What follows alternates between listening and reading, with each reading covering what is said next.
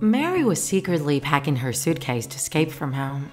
Since her father had died 1 year ago, her mother had been overprotective of her and her younger sister, Ashley. Her obsession was such that they weren't allowed to go to school, leave the house, or interact with anyone.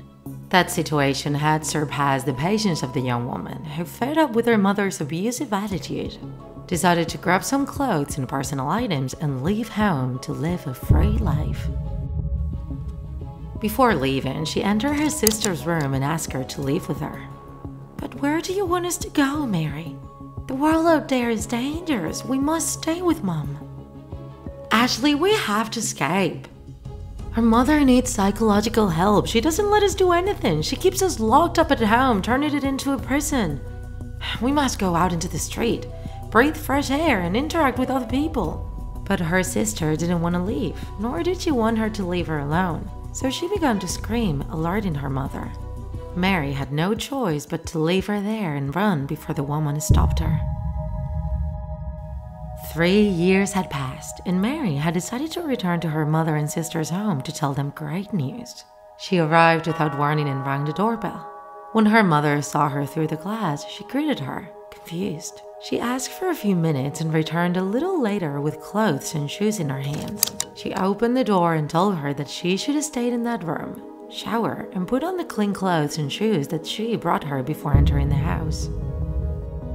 That room was like a kind of hallway with a small toilet, many disinfectant products, a washing machine, a dryer. It looked like the room of a cleaning shop. Mary told her that she was clean, and her clothes were too. But her mother quickly stopped her, telling her that if she wanted to enter her house, she had to follow the rules. She told her that her sister had a serious illness that attacked her immune system, and any bacteria or virus would harm her health. So Mary stopped complaining and accepted her mother's orders. When she finished washing herself, she knocked on the door so that the woman would allow her to enter. The mother opened it and gave her a big hug. She was very happy to see her after so long apart. Then she invited her into the living room where Ashley was studying. When Mary saw her, she couldn't stop herself from putting her hand over her mouth. She was excited to be reunited with her sister, but had been surprised by how bad she looked. She was missing a lot of hair. Her skin was pale and dull, with large dark circles under her eyes, and she looked weak and wasted. The young women hugged each other, and suddenly the younger sister began to cry and separated. The mother left the room and left them alone. Then Ashley asked her sister why she had abandoned her and why she had forgotten about her. Mary told her that she had called several times on the phone, but that her mother told her that she couldn't get through. Ashley didn't believe her. She knew her mother would never do something like that. Mary went out to look for her mother. She had returned to tell them great news. She was engaged. She was gonna get married in 6 months, so she had decided to put all the bad memories aside and return to her family's house to share her joy and introduce them to her future husband. He had delayed the visit for a couple of days because he was a nurse and they had had an emergency at the hospital. Likewise, Mary decided to go first to tell them the news and to stay in a nearby hostel. Both her mother and sister congratulated her. They were happy to meet the man with whom she now shared her life. The mother told her that she wouldn't allow her to stay in a hostel. She would stay there with them. They had lost a lot of time and it was time to make up for it. Mary accepted the invitation. Then there was silence, and her mother reproached her that if she had taken her sister with her that day, she would be dead. Days after her departure, Ashley fell ill and was told she had a very serious immune system disease. She couldn't go out on the street, she couldn't interact with anyone, or even eat anything. It had to be ecological and very well disinfected. Any bacteria or virus that entered that house could trigger greater severity of her symptoms. Mary reacted with surprise. "Are you telling me that Ashley hasn't been outside for a single day in 3 years? She needs to breathe fresh air, Mom." The situation became tense and they began to argue. Then the mother got up and returned shortly after with 2 cups of tea. "Let's leave it, Mary. I've prepared a warm infusion for you and we're going to start again. You should know that everything I'm doing is for the good health of your sister." Mary nodded. She didn't want to leave there angry again. She had planned to spend a few happy days with her family. The two sisters went to Ashley's room to chat. Mary told her what her life had been like in recent years, what she had achieved, where she worked, what her boyfriend was like. Ashley listened attentively. From time to time, the sister named words that she didn't know. Don't you know what WhatsApp is? Have you never heard of it, not even on television? Mom says it's better not to watch television, much less use the internet. There are many people there who could harm me.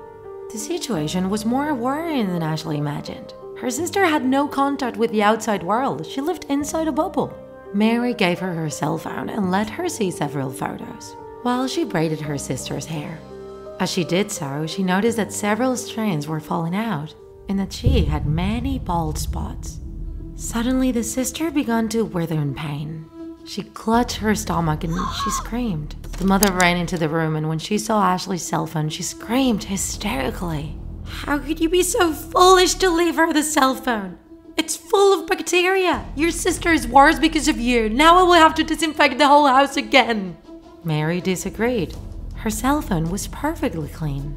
Mom, I have read on the internet about her illness, and they say that it is good for her to go outside. Nothing will happen to her. The mother shouted at her and asked her to leave that room immediately. Her daughter could not leave the house, and those comments only confused her more. The young woman, with tears in her eyes, grabbed her cell phone and went to her room.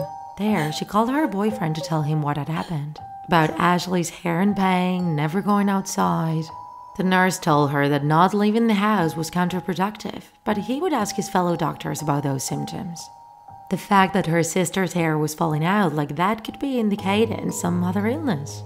And since her mother didn't want to take her to the doctor, her health could be worsening.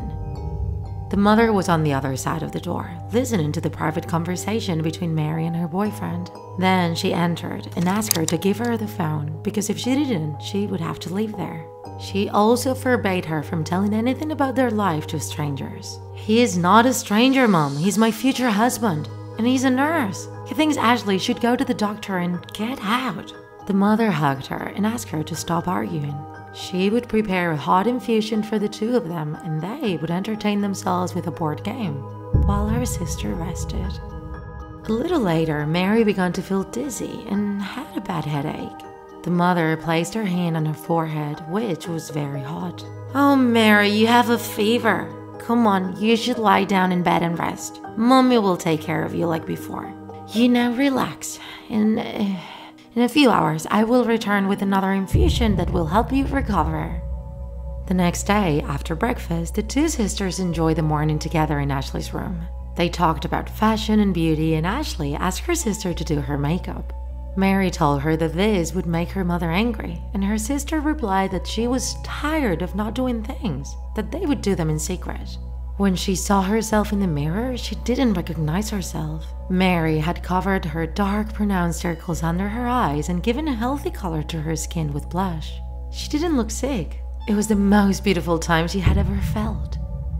A few minutes later, Mary began to feel lightheaded again, and Ashley screamed that she had a lot of pain in her tummy.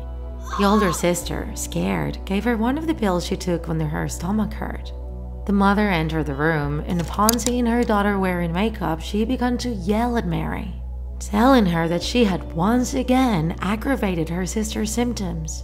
Ashley told her that she had taken a pill, and then the mother grabbed her daughter's arm tightly and took her to the toilet to vomit. She forced her to gug until she completely expelled that chemical from her body. Afterwards, she forbade Mary from ever being alone with Ashley again. Ashley asked her mother to allow her sister to go to the doctor. Her pill wasn't the cause of her pain. But suddenly her vision blurred and everything went black. When she opened her eyes, she was in her bed. Her mother stroked her hair while giving her a cup of hot tea to help her recover. She had fainted and she didn't understand why. Her mother told her that she had found her very nervous. Perhaps it was stress. She advised her to rest to recover. And after drinking the infusion, Mary fell asleep again. Suddenly, the doorbell rang. The mother approached the door and saw a young man outside waiting. She looked out the glass and asked him who he was, and he replied that he was Mary's fiancé. The mother smiled and told him that she would bring him clean clothes and shoes. He should shower before entering. He was only asking about his girlfriend, but the mother left him alone, so he had no choice but to follow her cleaning and disinfection instructions before entering. When he was ready, he told her that he wanted to know if Mary was there. She hadn't answered the phone for days. Every time the operator said that the cell phone was turned off, and he was worried. "Oh, yeah, she's here. She's resting right now. I'll make you some tea and give you something to eat while you wait for her to come down." The nurse appreciated the gesture and sat at the table in the room to wait. A little later, the mother arrived with tea and cookies and sat down in front of him. She told him that Mary was in the bathroom, so she would be with them soon.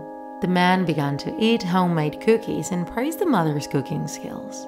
Suddenly, he noticed that he was choking and drank the entire infusion at once. But it wasn't choking food. He was drowning. He couldn't breathe. The mother watched curiously and without moving as the man writhed on the ground, unable to speak. Raising his hand and asking for help, shortly after, he stopped kicking. The mother grabbed him by his feet and dragged him to her greenhouse, which, in addition to vegetables and flowers, also had several poisonous plants.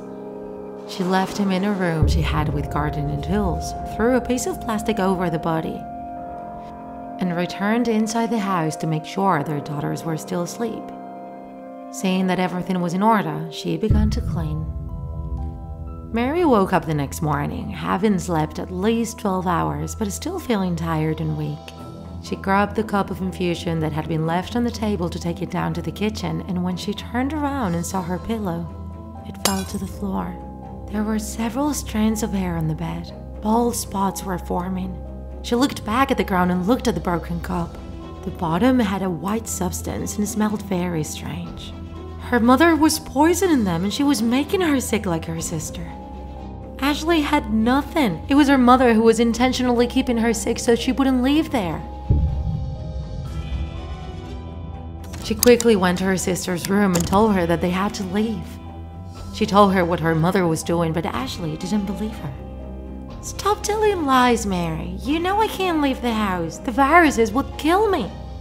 At that moment, the mother came into the room and yelled at Mary to leave her sister alone. Without a second's hesitation, Mary slid the curtains to the side and opened the window wide, letting the air from outside enter the interior of the house.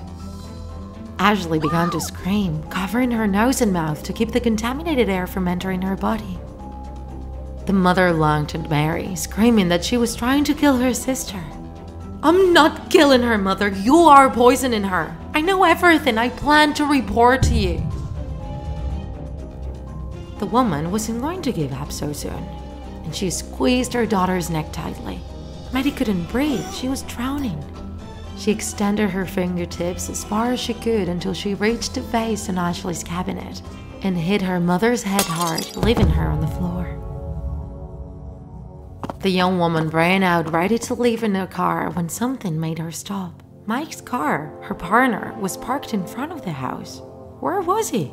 She returned to the house and searched without finding anything. Then she decided to look for him in her mother's best hiding place, the greenhouse. She walked in and looked at all the plants the woman had been poisoning her and Ashley with. Soon she saw the little room where she kept the gardening tools. Upon entering, she noticed a lump covered with plastic. She didn't want to pick it up because a feeling told her that she already knew what she was going to find. But she had no choice, and when she discovered it, her legs gave out and she fell to the ground. There was the body of her future husband, the only family she still had left. The mother recovered from the blow and left the house straight to the greenhouse.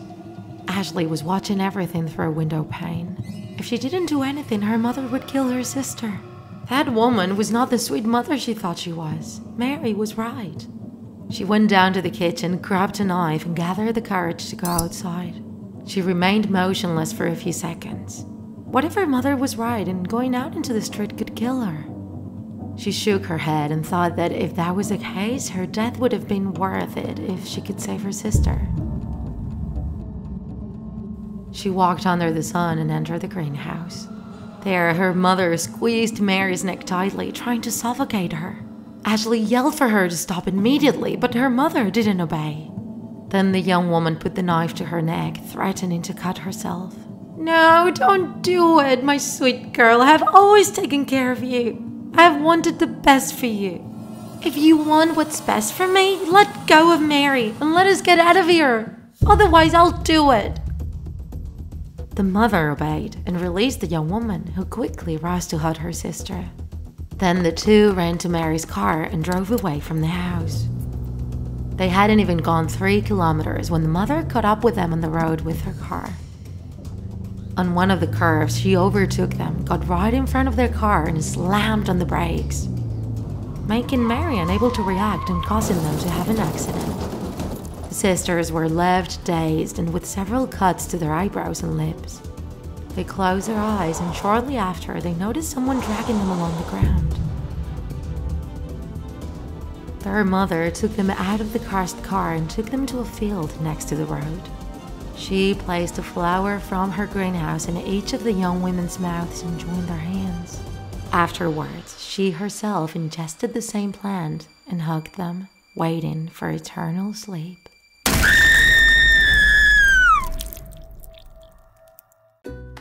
If you enjoyed this video, don't forget to like it. And if you want to see more Draw My Life videos, subscribe to our channel. See you in the next episode!